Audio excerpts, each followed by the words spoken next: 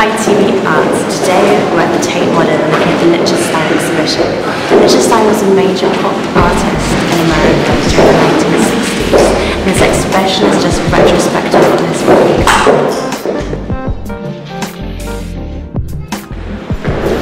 Lichtenstein was very famous for his use of bright colours. Very influenced by the comic strip and advertisement at the time, his work is quite vibrant in terms of forms and shapes. Another kind of thing where people kind of, you might come into this room and say, oh, here's a moment where he's, it's art about art, as if it's a kind of an episodic, but it's actually in his DNA as an artist, this idea that there is no difference between a black and white ad for a mirror, a black and white ad for a new bathroom fixture, or an art history book that's showing you, the greatest masterpieces of all time. Because everything is being translated through the medium of reproduction, everything is being rendered in halftone dots on a commercially printed page, everything is mass-produced, everything takes something that was once unique and turns it into an infinite multiple. So Mondrian is no different from Mickey Mouse. It's complete leveling, and that's the impact of his style, that it has this leveling impact.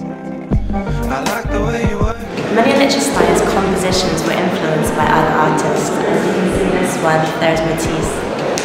A lot of his work was influenced by comic strip design and very contemporary advertisement.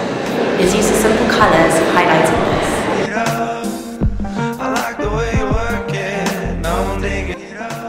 A lot of Lichtenstein works looks a reflection. It's a key theme within a lot of his pieces. I gotta bag it up. She's got class and stuff.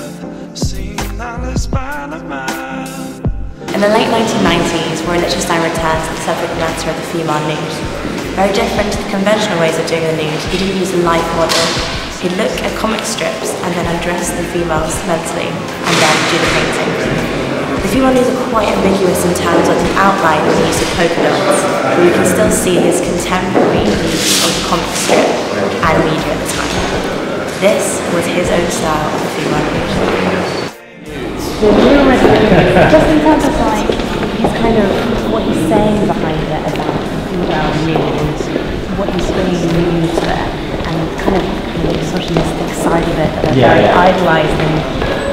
Well, I think he was very aware that both Matisse and Picasso turned to the subject of nude at the end of their careers. I think this is a self-consciously late moment, where he knows that he's aging, and I think he knows that great masters that have gone before him chose the subject matter, and so I think there's something, quite self-conscious.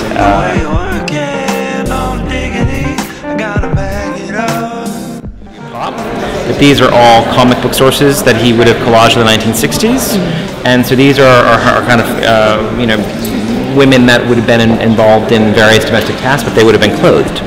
So he kind of went back to 60s comic sources and undressed them. So there's a kind of humor and perversity in that. One is he's returning to a picture that's not here, but from 1961, a very famous picture of the girl with beach ball. Yeah. That's in the Museum of Modern Art in New York. And he is reprising that theme. But he's also showing what a kind of extraordinary master of the bende dot he is now. Like, those dots are not doing their job. They're not creating light and shadow. They're not doing contour.